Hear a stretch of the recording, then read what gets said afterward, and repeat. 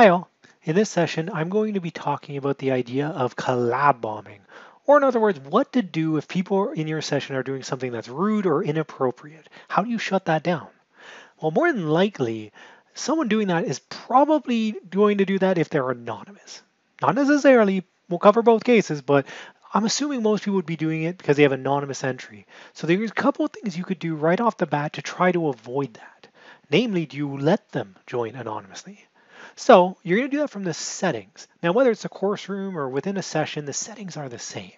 You can see I clicked into a course room, and there's two different ways students could get anonymous access. Firstly, it could be the guest link. I can enable guest access. But that being said, if I don't share this guest link, no one's going to join via the guest link because they won't know what it is. But once I share it, this gives people anonymous entry to the session. So I have to be careful whether I give this link out or not. Again, anonymous entry means someone's coming in and might be more willing to do something inappropriate. Also within the session settings, there's a similar function, but in this case, it's the allowing attendees to join the session using a telephone. This can be a great function because it means someone maybe is having connection problems. They can still dial into the session and at least listen in. But again, it's anonymous. Someone starts doing something inappropriate, I have no way of telling who that person is. So you may want to consider deselecting this if you are worried people are going to do something inappropriate. Great. So let's say you do have that enabled, or maybe the people coming in your session are doing inappropriate things even though their name is known. Well, how are we going to actually troubleshoot that? Well, let's go into course room and see.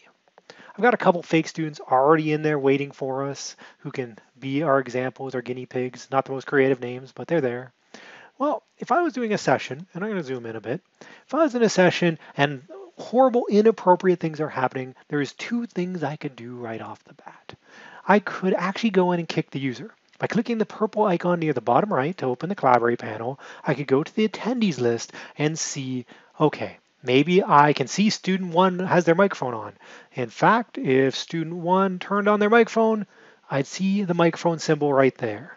And maybe I can tell they're the one doing inappropriate, horrible things. You can see I actually turned it off to avoid an echo. But if I wanted to, I could actually get rid of this user. I could click the three dots and actually remove them from the session. They would be kicked from the session. Hopefully I've shut down and stopped inappropriate behavior. The problem is that's not a permanent ban. If the student tries to refresh the page, they're not getting back in. But if they're clever and shut everything down and come back in, they're going to get back in. And if they're using the guest link, they're going to get back in because, again, it's anonymous. They won't be able to tell that they've already been banned. So what else can I do? Well, the more extreme solution is actually going into the session settings within the My Settings area. So My Settings, the geary symbol right here, I click Session Settings, and what I can do is actually turn off the ability to do anything. Now this is drastic. It means everybody in the room no longer has the ability to do anything, but I've shut down the inappropriate behavior for sure because they can't even chat, let alone post audio. And now if I'm still wanting to run my session, but I don't want everybody to have the ability to use these options again, I can go to the attendees panel and actually promote those people I know are good.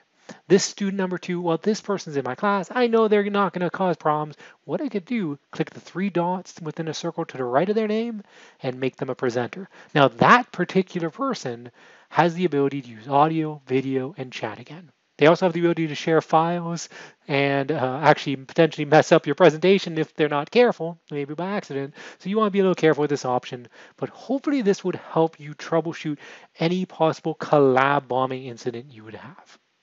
But hopefully it'll never actually happen to you anyway.